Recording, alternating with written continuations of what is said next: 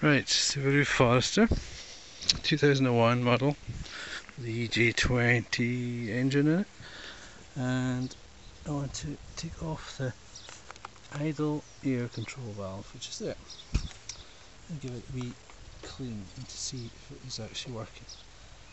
How do you know when they go faulty?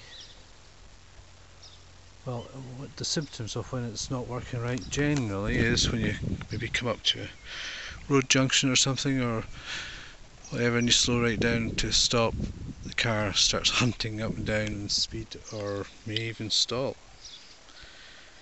But usually starts up again straight away and then sorts itself out. So it's just a valve that should move in and out and control that situation. It just gets gummed up. I've already given this a clean, so I know it's quite clean, but I just actually never really tested it out to see if it actually was working, but I assumed it was because I didn't have that problem in the first place. I was only just cleaning it.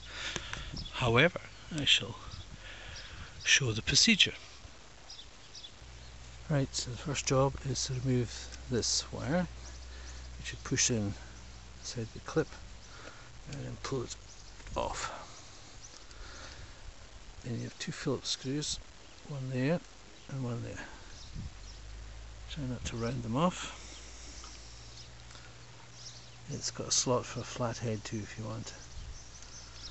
So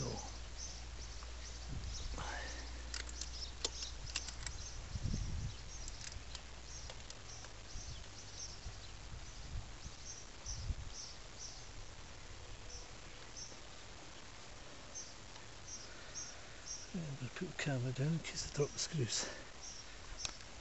Okay, both screws are out. Now it's just a case of gently wriggling it out because it's got a O-ring on it, which you see there, a red one. This is clean, so in theory this should pop in and out when it needs to. So I'm going to connect it back up to the connector. Somebody turn the ignition on and off. Right, I've reconnected the wiring and I'm going to turn the ignition on. I expect this to move in and out. And I'm going to keep my finger on the end of it because they have been known to shoot straight out, and that's great. You've lost the bits. That's your idle control valve ruined. And well, how much did it cost? I don't know, 50, 60 pound, probably more. So you don't really want to do that if it's working. It just needs to clean and put back together. Okay, turn it on, just lightly. Right, turn it off. Off. On.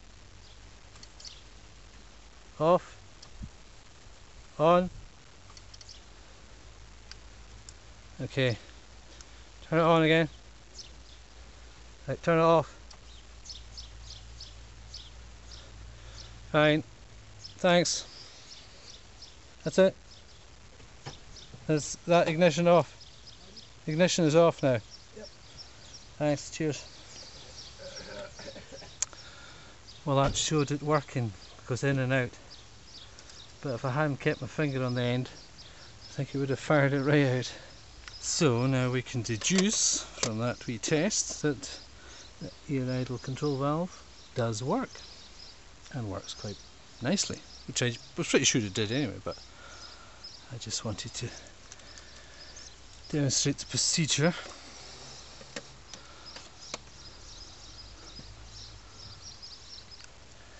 Right, I can feel, I'm going to clean this, I can feel one hole that goes down that way, and one hole that goes straight in that way. So I'm going to clean it with some. Right, so I'm going to give it a scoosh in there.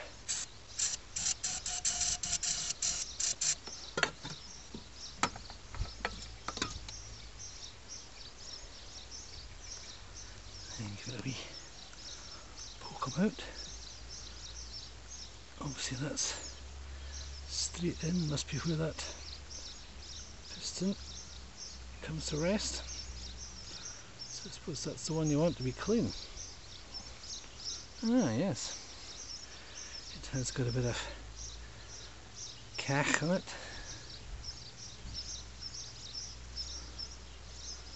Quite a bit. I'm going to get some kitchen roll. So obviously we want the surface that this piston goes in and seals into there at least.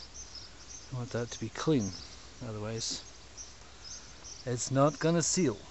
And if it's not going to seal, then I presume air gets past it, then there you get your poor idling. Or, in my previous video this was so black you question whether it was moving at all, in which case you would have the stuck position, and every time you come to a junction it would just conk out. So I'm going to poke this in here, give it a twist around, see what we can produce.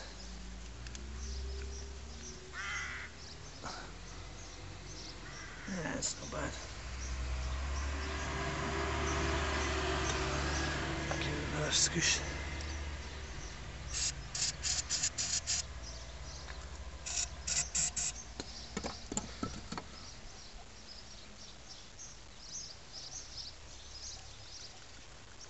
Well, I think that's it, as clean as I can get it, without taking the whole throttle body off, which is probably a bit of overkill unless you've got some serious issues.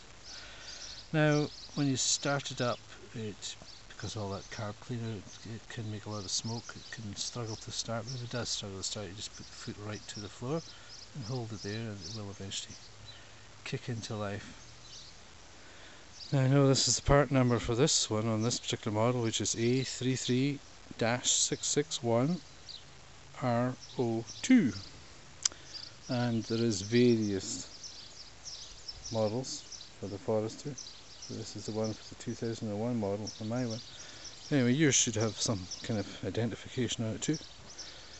So if you're going to buy a new one, buy the right one. I've given that a good spray down in there too. Can't see any more dirt in there. Hopefully that's it. So putting it back in, it's just the reverse for taking it out. Just remember the blue label in my one goes to the top, and make sure that O-ring is still in place, and wriggle it in gently.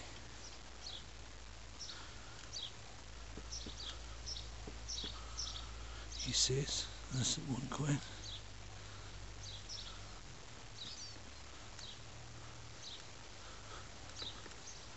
And there we go. It's quite a tight fit, as I said. Presumably it would need to be.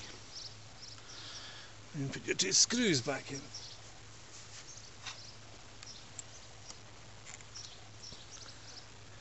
This would be better done with two hands. So I'm going to do it with two hands because I don't want to lose it. So that's the screws back on and tightened in, and then push it back on your connector, which I could have been a bit more generous with the amount of cable. Push it till it clicks, and that's it. Right, should start quite easy, isn't it?